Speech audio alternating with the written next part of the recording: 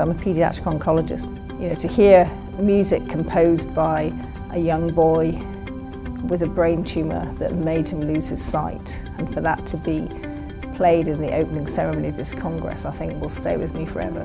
SIOP is a real forum for interdisciplinary collaboration and between different countries.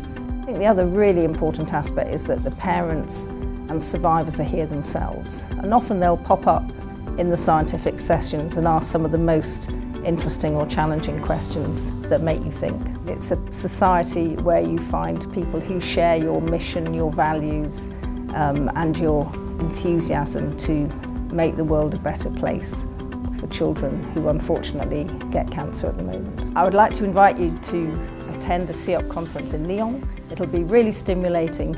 You'll have the opportunity to present your own research, and I'm sure you'll come away with new knowledge and a new range of friends and collaborators. See you in Lyon.